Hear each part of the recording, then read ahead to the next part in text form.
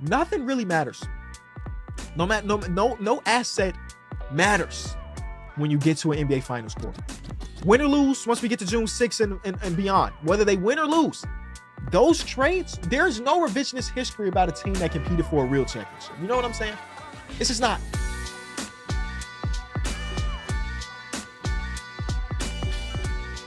Welcome back to the Kenny Beecham podcast. Ladies and gentlemen, we finally know we've been watching basketball since October to get to this moment. We're down to our final two teams, the Boston Celtics and the Dallas Mavericks. The Celtics secured their spot a little while ago. Tonight, we saw the Dallas Mavericks dominate the Minnesota Timberwolves on their home court behind Luka Doncic dropping 20 in the first quarter. I mean, the one thing about Luka Doncic is when he decides that he wants to end the series, he gonna end the series. He gonna blow you out. He gonna talk to your fans, and then he's gonna go on to the next level. And that's what he's doing today. So it was a cool series. I wish that game number 5 was more exciting and had more things to talk about. But the reality was Kyrie Irving and Luka Doncic combined for 72 points. And the Minnesota Timberwolves side, well, you did get a decent Anthony Edwards game. You did get a decent Karl Anthony Towns game. Didn't shoot the ball very well from 3, but none of the others. Jaden McDaniels had 5 fouls with 22 minutes left in the game. And Rudy listen, one thing about Rudy Gobert, and again, it's coming from a Rudy Gobert fan here. I never, ever want to see this man get the ball if it's not one decision to make, and that is to dunk the ball. Where in the first quarter, he had 7 shot attempts. That should have been the moment in time we all looked at each other and said, let's get ready for June 6th, because we know what team it is that's actually going to get out there. Like, the way the NBA is going right now after game number 4, there were people legitimately asking, could this series go to 7? Given the fact that the first 2 games ended with a game winner and then a 3-point game, obviously the Minnesota Timberwolves can hang with the Dallas Mavericks. So the fact that they finally got one behind Anthony Edwards having his first really good game of the series and Karl Anthony Towns having a really good second half, they were thinking, could this go 7? No, it can't go 7. Because Luka Doncic said it can't. All I want from you is to leave a like on the episode, subscribe to the channel, man. I can't believe it that we are down to the last 2. It feels like just yesterday we were talking about predictions, and it feels like just yesterday Damian Lillard got traded. Didn't Drew Holiday get traded 2 days before training camp? And now he's going to be playing in the NBA Finals again. It just happened all so fast. Leave a like, subscribe, tell a friend that we are all things basketball over here. We have Ask KB coming back for the first time in about a month or so because, well, like I mentioned, it's not a lot to talk about this series. But I want to talk bigger picture. If you want me to talk about specifically Game 5, Kenny For Real channel, I want these 2 channels to work in tandem, so go watch that. I kind of want to talk about this bigger picture with the Minnesota Timberwolves because, well, their season is over. Objectively, this was a successful season.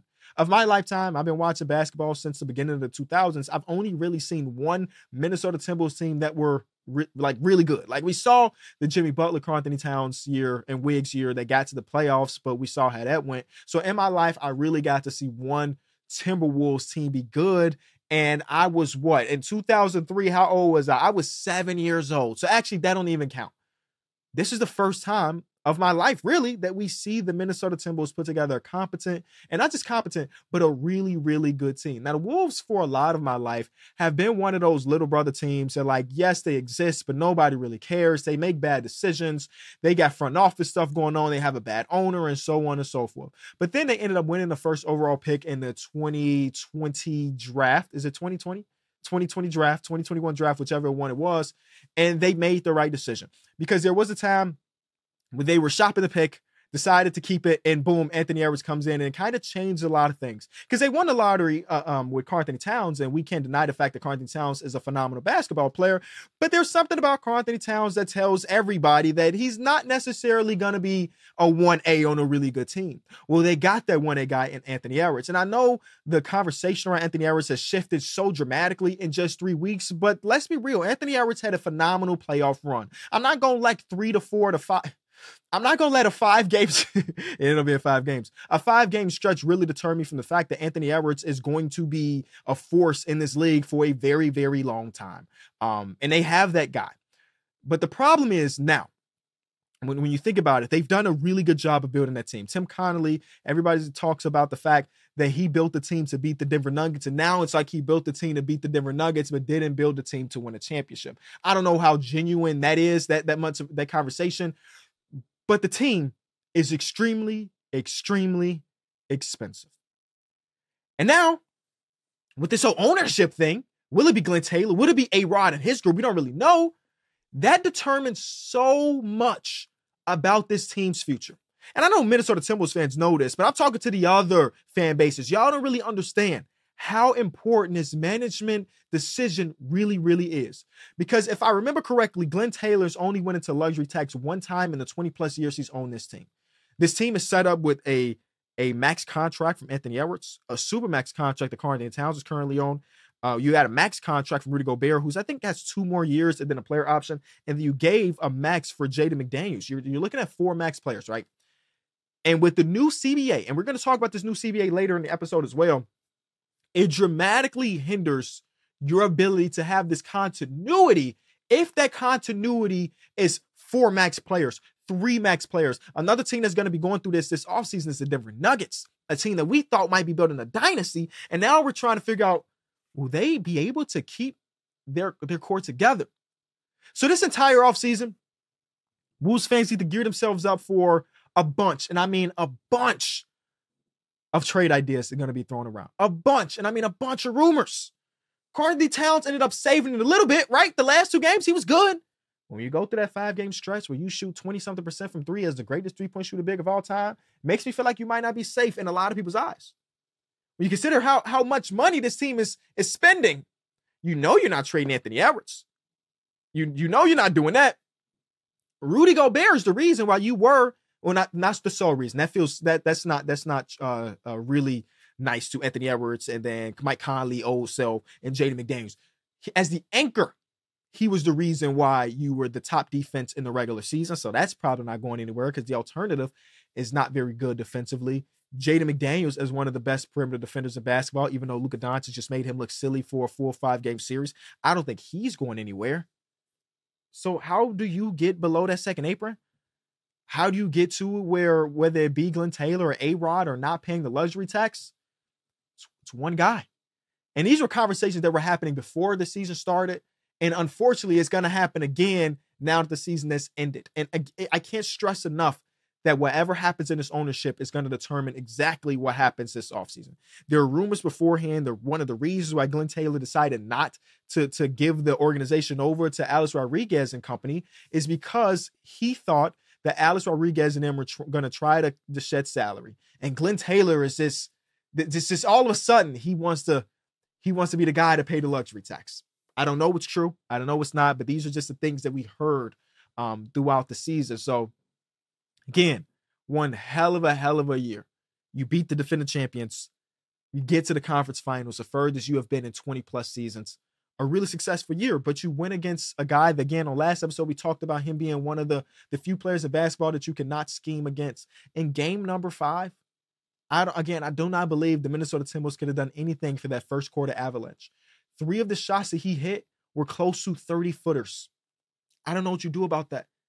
You ask him to start his pick and roll early because that gives him so much time to get the ball out of his hands. You trap him at the half court line.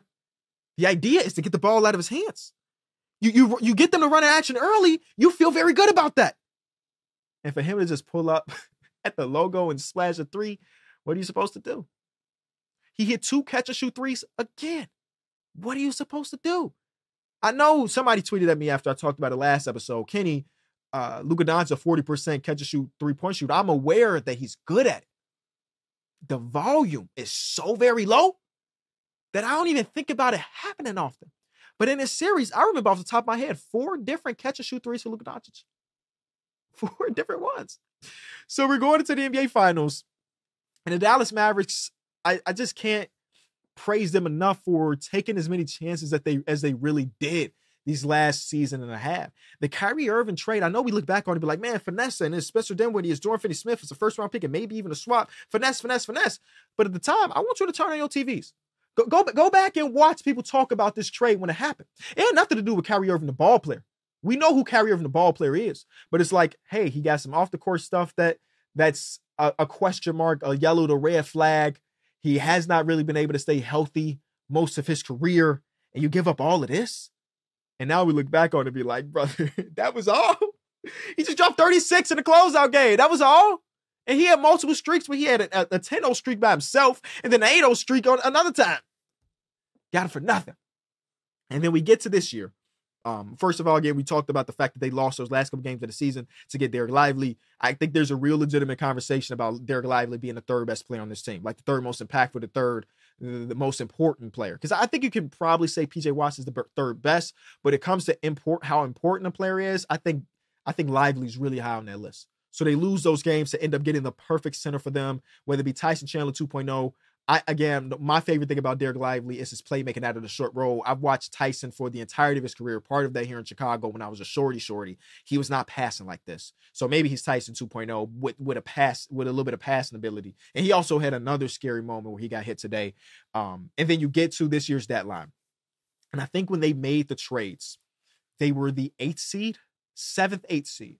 And they made these trades. It's like PJ Washington. You gave up a first-round pick for Daniel Gafford. You don't even know if Daniel Gafford's going to be starting. And I think early into his tenure with the Mavericks, he wasn't. So there's a lot, not criticism, but hesitancy for people to say that these were good trades because you mortgage all of the draft capital until 2030 in order to get, 2 role players? And now here we are, a few months out of that. That was back in February. And now those trades look amazing as well. Nothing really matters. No asset matters when you get to an NBA Finals court.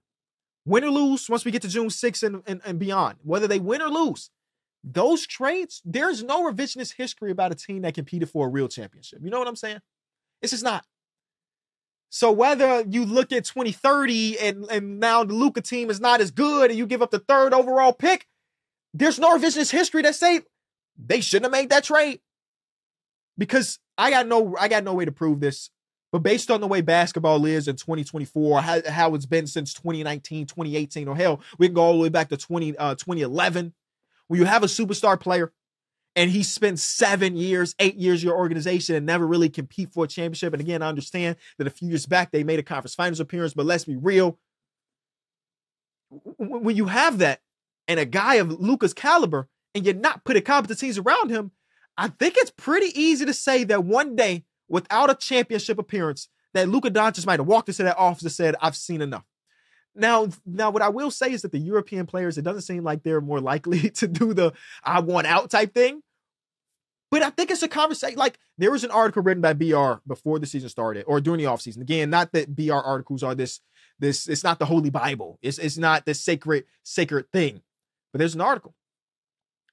If Luka Doncic requested a trade, here are the teams that would trade for him. That happened right before this season started. And again, it's not based on anything. It's not them saying that Luka Doncic did do this or that he was about to do this, but because of last year, the way last year ended. And Luka Doncic, he was pretty vocal about not being happy about not competing for a playoff. You know, Luka Doncic for his entire career has been like, I want to compete. This was before he even got to the league. So to have a year where they basically took it off, he was pretty pissed about that. So it got people to write articles about, okay, what's the next team? So I think without a finals appearance, there is a real legitimate world that a few years down the line, he might have been willing to ask for that next team. But now you got a finals appearance. And I'm telling you, I've never seen Luka Doncic smile as much as I saw him smile these last couple games. Specifically when the game was over and he was given the Western Conference final MVP, whatever the hell they call it. I don't even know what they call it. He smiled a ton. And that's just great. Because it's pretty easy for these star players to ask out, end up on one of the tempo teams that everybody knows these star players might be interested in going to. Luka Doncic could be one of those. It's very early to say because, again, he's only 25 years old. I repeat, he is only 25 years old. He's got probably a decade plus left in this association where he could be one of those dudes that's a one-team guy. And again, it might be crazy to say when you still got 10 years left, but a championship appearance means a lot.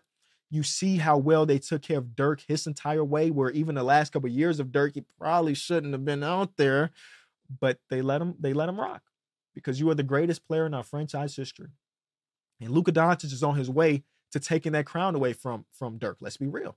Five All-NBA first-team appearances. That's more than Steph Curry has his entire career. He's got 5 at 25. He's on that path.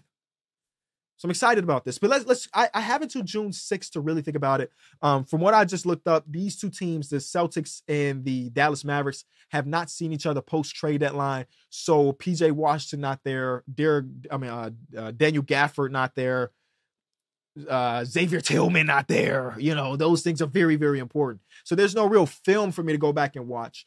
But I'm really excited about this because I think these are going to be the best defensive teams that each of these teams have gone against. People forget that the Boston Celtics were the second best defense in basketball, only behind the Minnesota Timberwolves. And the way they defend is obviously completely different than what the Minnesota Timberwolves are. And when you think about the Celtics went against, it's Miami Heat, no Jimmy Butler and stuff. It's Cleveland Cavaliers, no Jared Allen, no Donovan Mitchell in the end of it. It's the Indiana Pacers, who are a better defensive team without Halliburton. You saw that in his last two games, but not a good defensive team. Dallas Mavericks are one of the top 5 defenses post-trade deadline. So both of these teams I think it might be one of those grinded out series. And I think a grinded out game / series definitely favors Dallas a little bit more when you think about the Celtics being this team that gets up so many 3-point shots. So many 3-point shots. The idea of having a below 100 scoring game, and they have done that in the playoffs. I don't want to act like they haven't done that, but I think it favors the Dallas Mavericks if we have these super grinded out games. But if we gonna go and we gonna go, I think the Boston Celtics have enough to really hang offensively with what the Dallas Mavericks can keep up or get up. The one thing I don't think the Celtics have, at least right now, but before me really thinking about the series completely, is if the game is close. Let's say the Celtics are down by 5 with 4 minutes to go, like they were in game number 4 versus the Indiana Pacers. I don't know, based on what we've seen from the Dallas Mavericks' entire run, if a 5-point lead with 4 minutes to go is something the Mavericks are going to give up many times. And again, the Celtics were able to come back against these lesser teams a few different times. They cannot, if they want to win the series, they cannot play with their food the same way they did in these first couple. And we've already had this conversation. Were they playing down to the competition? Should we be worried about the fact that, they swept a team? I don't want to overlook that, but these teams were beat up, and then, some of those games were maybe closer than you would have wanted. I don't want to look at it that way, but I think there's a real world that could be the situation. I think that they're going to have the Dallas Mavericks have the best player in the series, but I think you can say that the Celtics will have the second best player. The third best player, that's Jason Tatum, Jaylen Brown. I think Kyrie Irving probably slides in the fourth best player. It's interchangeable between him and Jaylen Brown. Who's third, who's fourth? I guess that doesn't really matter. But after that, between Jrue Holiday, between Derek White, and between Kristaps Porzingis, who should be back, you could argue that the Celtics' depth is just a little bit much. But again, I think it will be a chess match between these two coaches. One thing I hated from the Celtics, and I think that benefits the Dallas Mavericks a lot because I think the Minnesota Timberwolves did this exact same thing late in these games. The Celtics have this tendency, once it gets tough or when it's getting closer down the stretch, they start their offense so late in the clock, and that you're playing right into Dallas's hands when you do that. Minnesota did a lot over the last couple games, not game number 5 because it was not a close game, but whether it be game number 2 and game number 3, and it worked out for them in game number 4, but they started their offense so late, and the Celtics do the exact same thing. They do the exact same thing. I also think that the gap defense that you see that the Dallas Mavericks play, where they want the Jaden McDaniels of the world, or they want Kyle Anderson to shoot. Kyle Anderson took, 4 threes today? Oh, my God. They want these other players to shoot outside of Karl-Anthony Towns. Well, they kind of let Cat shoot too. But outside of Anthony Edwards, the Celtics, they're running 5 shooters. And maybe you say to yourself, Jrue Holiday is notorious for having 1 good game to 3 bad games. Let him shoot. You might have to just reformulate some of that.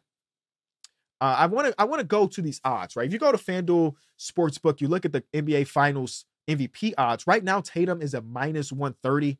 Doncic is a +200. Obviously, most people think that the Celtics, or the betting odds think that the Celtics are the favorite in the series. And usually the MVP is going to go to the best player on the best team. You do got 81, where Cedric Maxwell won it. But you also got the Eastern Conference Final, and that was Jaylen Brown, who has a +600, and Kyrie Irving is sitting at a +2,400.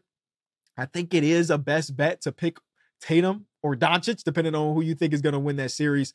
But I'm not so mad at a sneaky +600 Jaylen Brown after what we've seen from him in this entire playoff run. The NBA playoffs have tipped off, but it's not too late for you to get in on the action with FanDuel. FanDuel is the only U.S. sportsbook with over 5 million five-star reviews. Right now, new customers get $150 in bonus bets with any $5 winning bet. That's $150 to use on same-game parlays, live bets, championship futures, and many more things. There's no better place to bet on all the playoff action than America's #1 sportsbook. Just go to FanDuel.com/Kenny to get started. FanDuel, official partner of the NBA. Again, we got a lot of time to get to the NBA Finals. We got until next Thursday, so let me really dive into it a little bit more. Next episode, we'll really give predictions and things that I like and things that I don't like for each individual team. I kind of want to get through some news across the association. And this one's probably not news for a lot of people, but this just blew my mind. This is from Shams Charania. The Sacramento Kings have made a competitive offer to head coach Mike Brown on a contract extension, 3 years and $21 million through 2026-2027,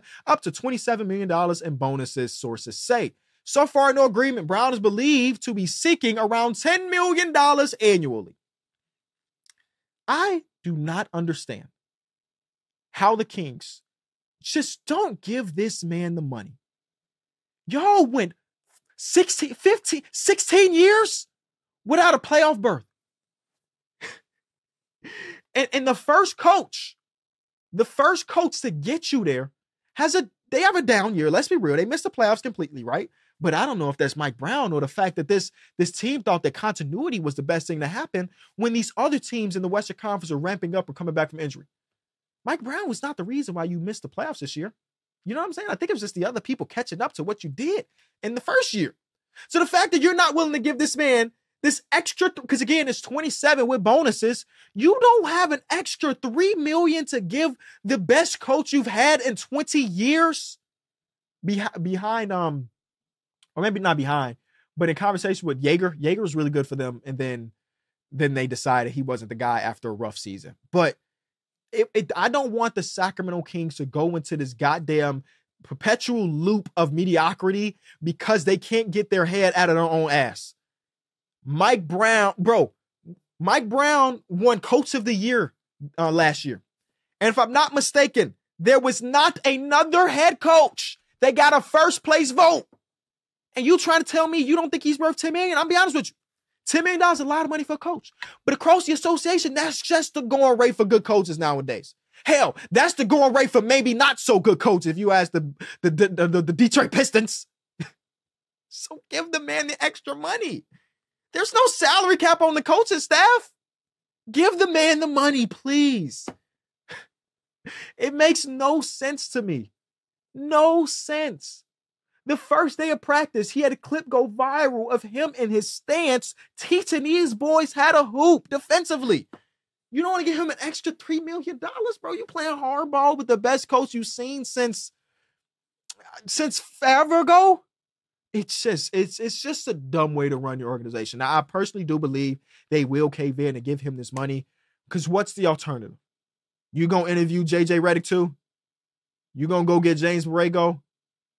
Just please give this man the money and let's let bygones be bygones, because I know this is not sitting well with him or the players. Have we thought about that? These dudes that bought into Mike Brown, you try to tell him that you might not bring him back because he wants $3 more million. How do you think De'Aaron and Sabonis are going to respond to that? Give this man the money. Pay that man. The next one is more of a rumor from Windhorst, but y'all know Windhorst is pretty tapped into Cleveland/Ohio sports. Donovan Mitchell's role with the Cavs organization ranks among the most powerful of any superstar in the league. What Donovan has with the Cavs is what LeBron has with the Lakers. In fact, it might even be stronger. Whoa! I think we all recognize that there are certain players across basketball that are just gonna have the final say on most things. No matter what the reports say, there's nobody in the world that can make me believe that LeBron James has nothing to do with this future coach of the LA Lakers coming up. You cannot convince me of that. I know what people are saying, but I've watched LeBron for 21 seasons now. I was here from the very, very beginning. I know the way he operates. You cannot convince me that you're interviewing these three coaches and LeBron doesn't have any say, specifically because the guy that's first is his podcast mate. So when you say that Donovan Mitchell is here as well, now Donovan Mitchell is probably sitting and when it comes to ranking NBA players, he's probably somewhere between like 10 and 17, depending on who you ask. It's a lot. I mean, a lot. That's a lot of power for a player that is that high on the list or that low on the list. But even with that said, I understand it. When you are Cleveland, you're one of these smaller markets. You're not one of the, hell, the Lakers have Bron, and Bron is one making some of the decisions. And you have a guy of Donovan Mitchell's caliber, you have to do what you can to keep him around. You have to. Now, the only hope is that he is better at this than LeBron has been throughout his career. Because LeBron has made some questionable decisions as lead GM. You hope that Donovan Mitchell is a little bit better at this. But if this is true, it is maybe exciting for Cavs fans. I don't know. Because that makes you feel like, yes, Donovan Mitchell, you're re-signing. Get that extension, baby. We good. But also, it could mean that he could be going out there to get all his homies. Mikal Bridges, welcome to Cleveland. Darius Garland's probably going to be out regardless. He's going to be meeting with the Cavs if they decide to extend Donovan Mitchell anyway. But this is just a lot of power. And though I am so very pro player empowerment, I don't think this counts as that. It's one of the scarier things. It's just one of the scarier things because from my experience with talking to NBA players, their perception of certain stuff is just different than what general consensus is or different than what front offices is, right? That's why you pay, who's it, Kobe Altman? Is Kobe Altman still over there? That's why you pay people to make these decisions. Now, this could also just be saying that Donovan Mitchell gets to say yes or no to the trades, but Kobe Altman is still the one calling the team, whatever it might be. I hate taking the power out of the people that you pay to do that job. So I'm wishing them the best. Donovan's my guy like this. But yeah, why don't we haven't seen a player coach in 40 years. Can we see a player GM coming up? Can we see that? Now, we see coach and GMs. It's been a while since we've seen that. Stan Van Gundy and Tom Thibodeau were some of the last ones I can remember off the top of my mind. But that gets you to the point where John Lure is getting a 3-year, $27 million contract, or Taj Gibson is getting his 1700th year in the association. The player GM thing, maybe just a little bit too far.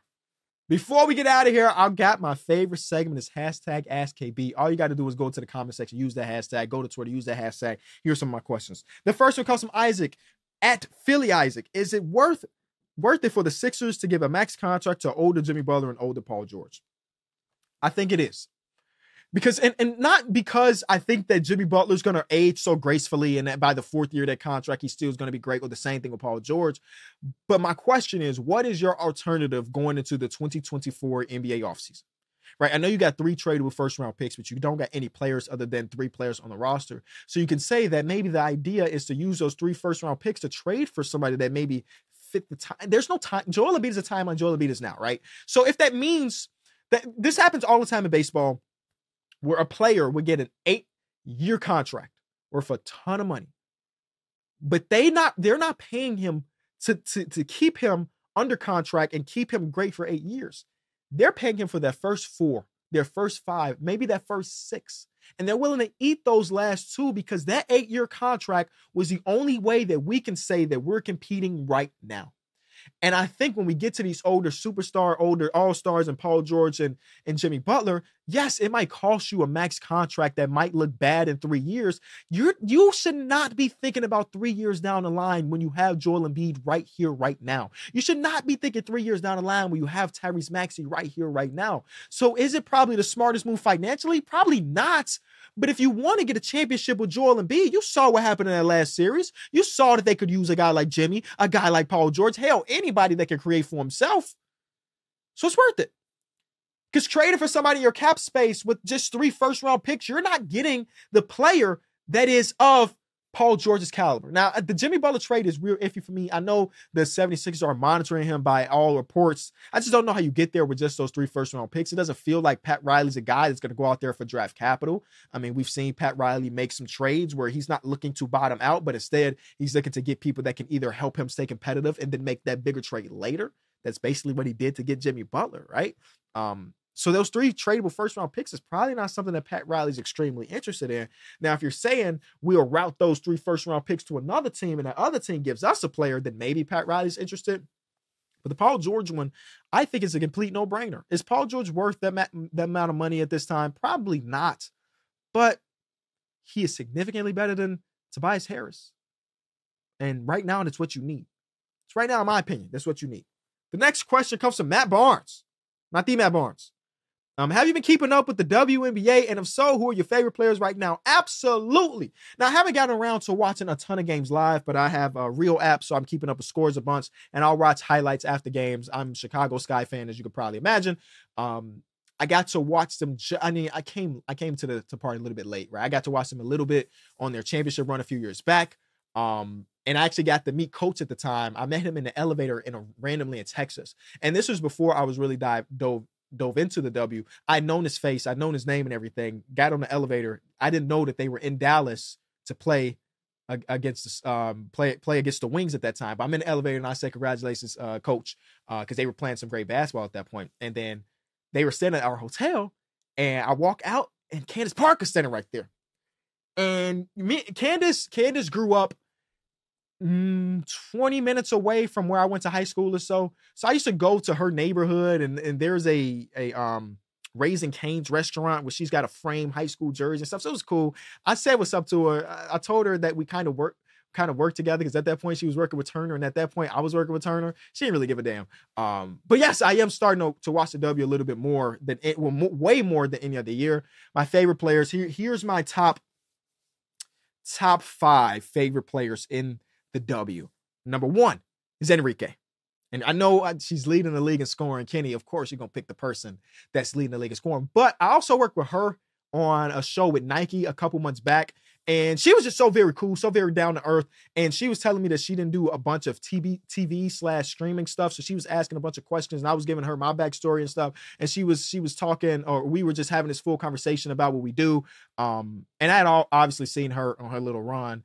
Not little run. I don't mean that in a derogatory way, but her run in college where she was phenomenal. And now she plays in Dallas, and she's great. And she's an absolute bucket. Like, I saw a tweet where someone was putting like an NBA comparison to W people. And honestly, that helped me a ton as somebody that didn't know a huge amount about the W. And they said Kyrie Irving for her. And I watched it like, yeah, that makes sense. So that's my number 1.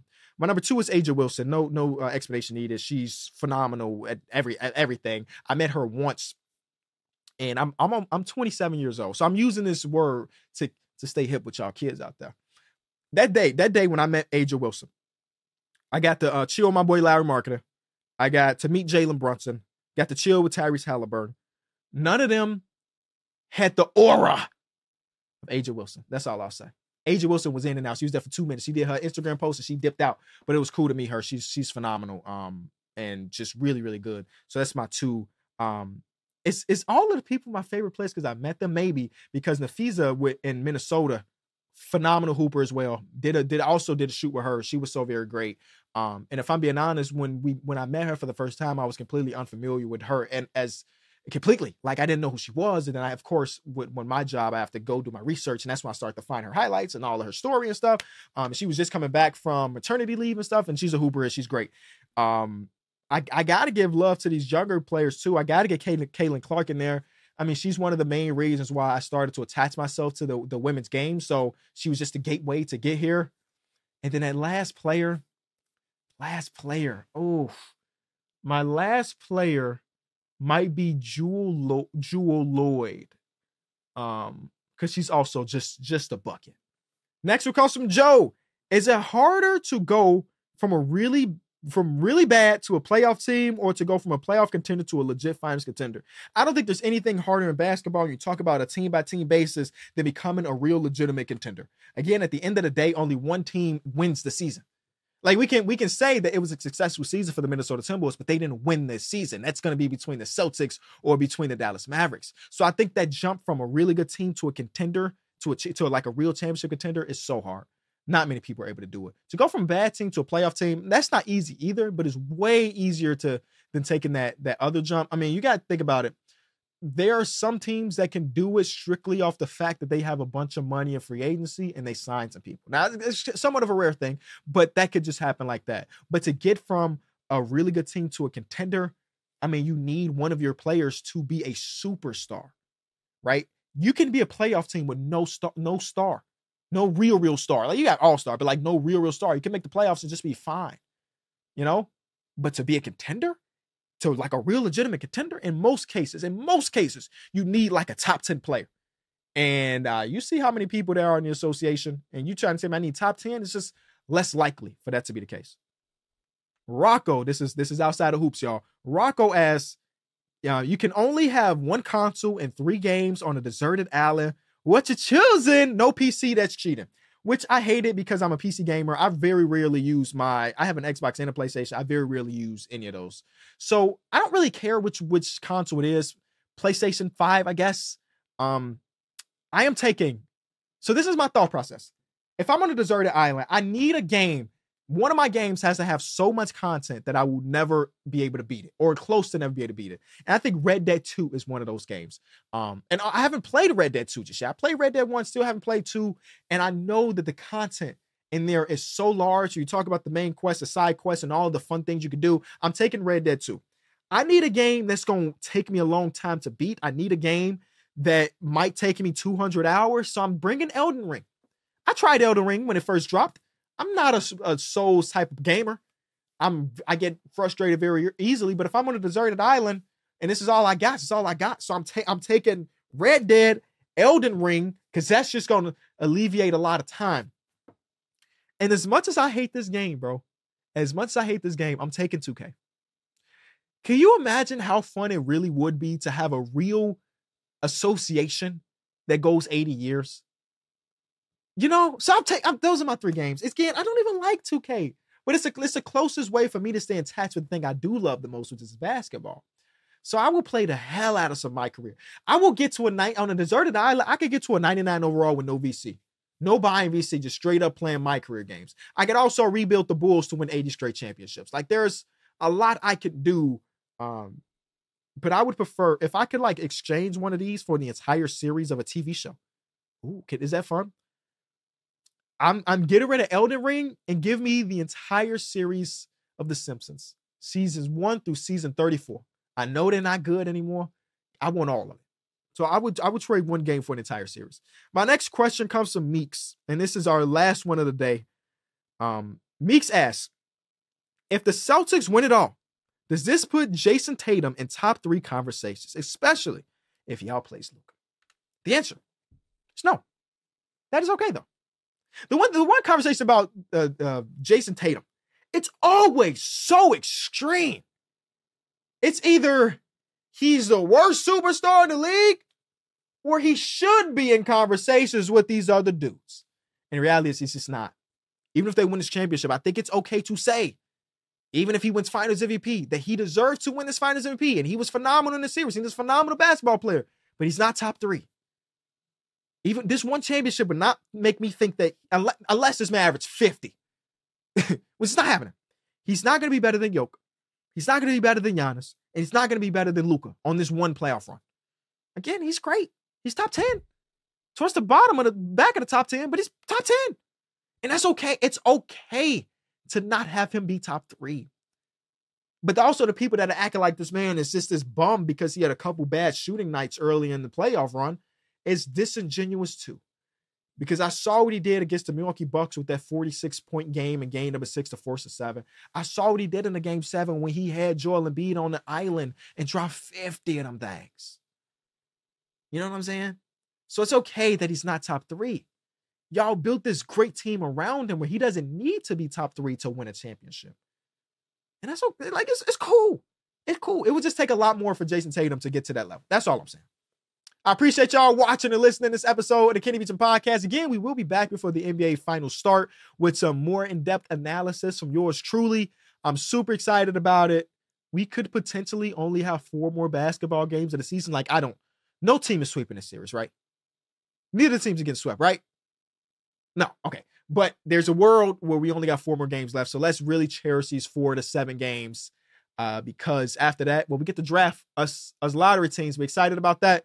But we don't get real, legitimate NBA level basketball that matters until the fall time. So let's cherish these last couple weeks, and I'll see y'all soon.